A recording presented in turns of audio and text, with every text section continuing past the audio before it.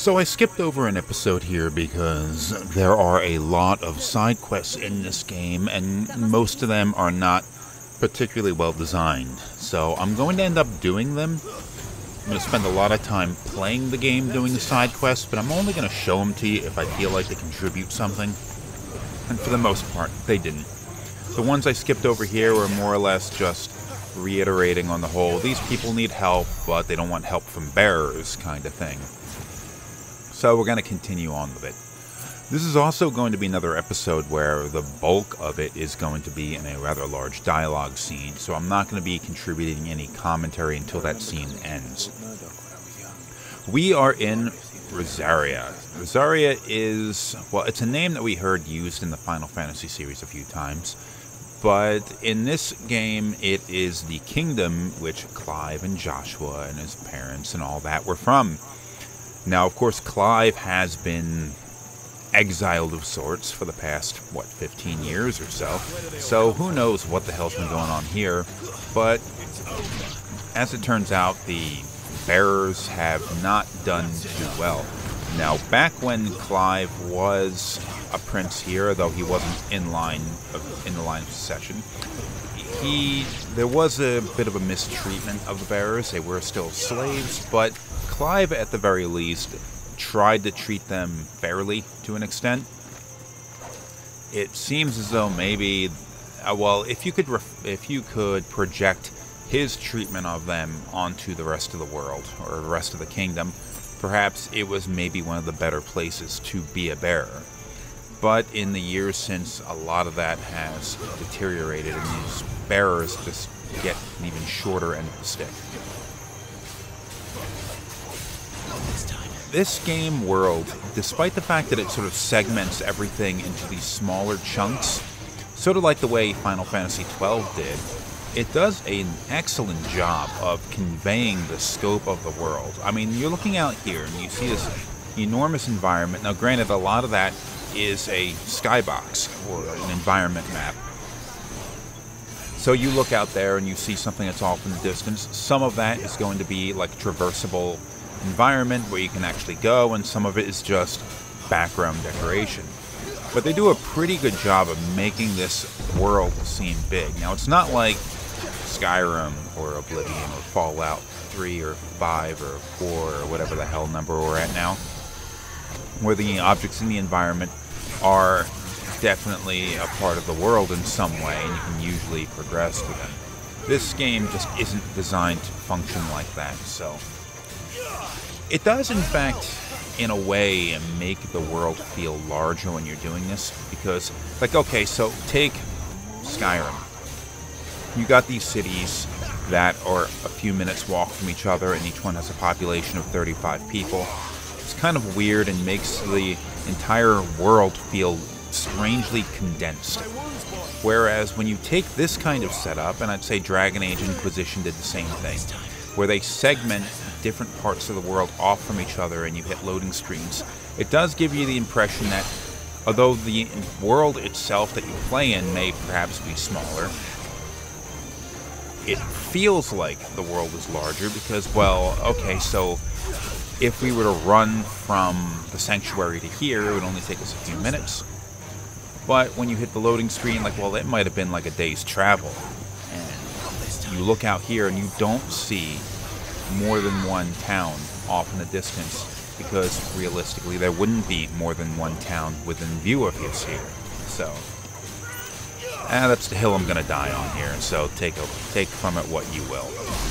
Was this thing, why did I kill this thing? Was this some kind of a, look at that.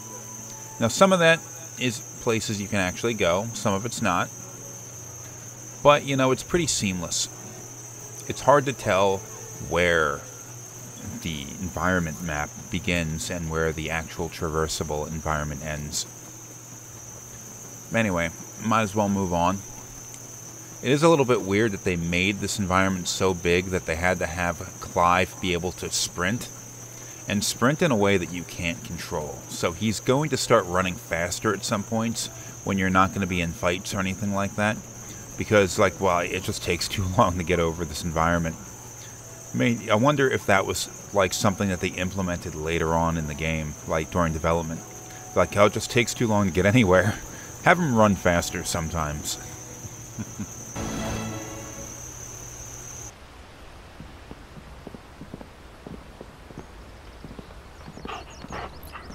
Quiet, isn't it? Yes.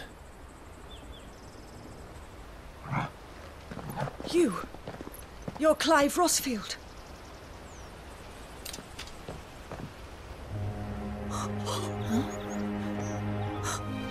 It's me, Hanna, Rodney Murdoch's wife. Lady Hanna. Oh, I knew it was you. You haven't changed at all. The Lord Marquis and Jill too. It's so good to see you both again. It's good to see you too, Lady Hanna.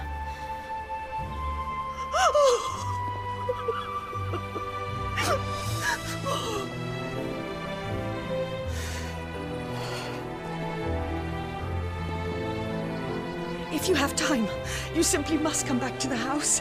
I haven't much to offer, but what is mine is yours.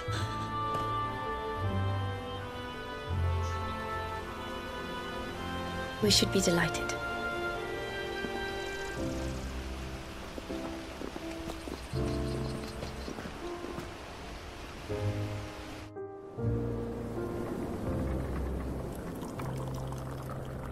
And you have been wandering the world ever since. I can well understand fleeing from those iron blood brutes, but oh, to take to the road at such a tender age.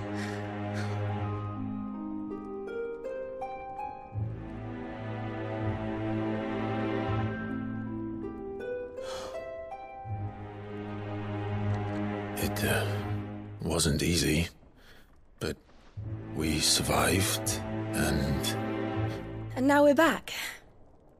It's wonderful to see you safe and well, Lady Hanna.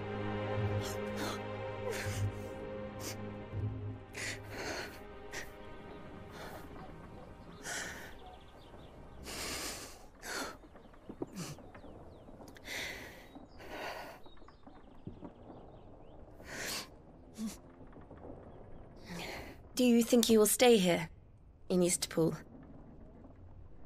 Rosalith still enjoys the Mother Crystal's blessing, does it not? You could always move.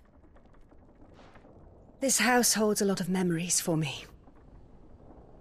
So long as I can live here in peace, here I shall stay. Not that it matters. The capital is closed to civilians, by order of the Duchess. Or should I say, Her Imperial Majesty.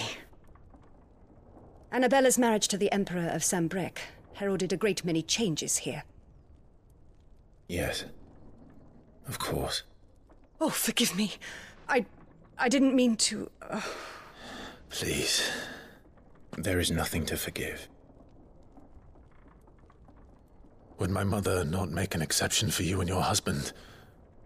Surely she would not refuse the Lord Commander.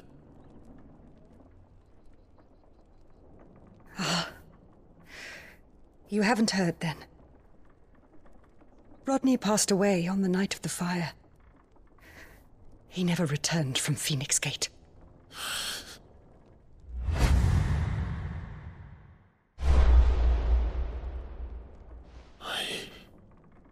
I'm sorry. Clive. My poor child. You look pale. All this traveling must have taken its toll. I insist you rest. We can talk later.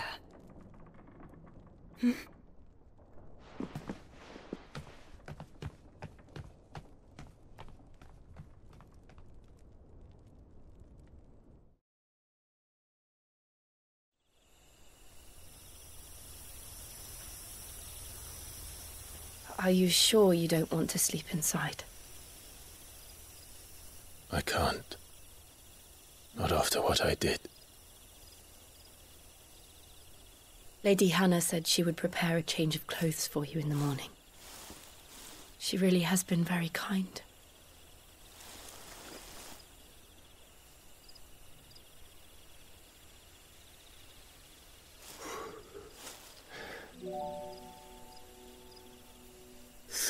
Years of killing. 13 years without the faintest glimmer of hope.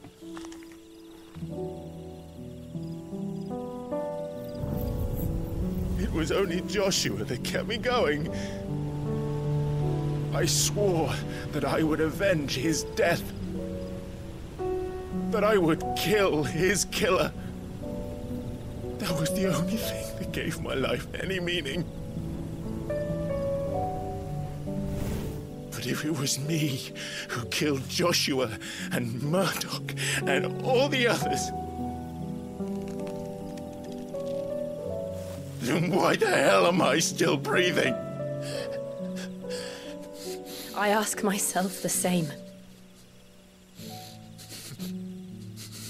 When I fought, hundreds died. There were so many bodies, so many lives cut short in their prime. That day in Dalmacia, I wanted to join them.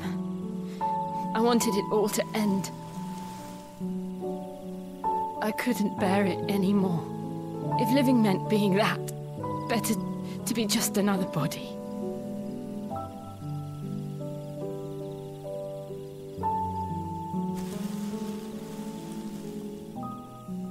I'm sorry.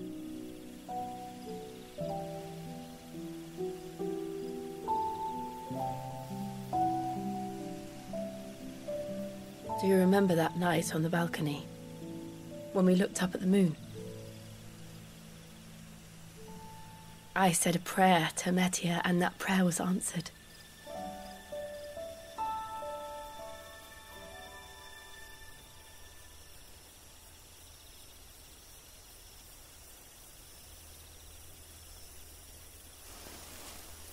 You came back to me. The heavens must have a plan for us.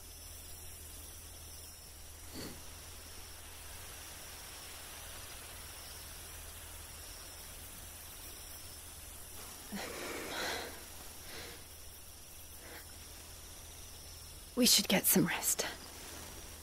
Right.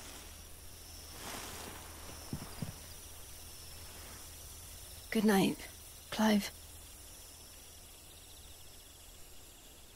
Sleep well. Oh my God, Jill, I am so sorry. Oh, you are sleeping in a barn, but you are living in the friend zone.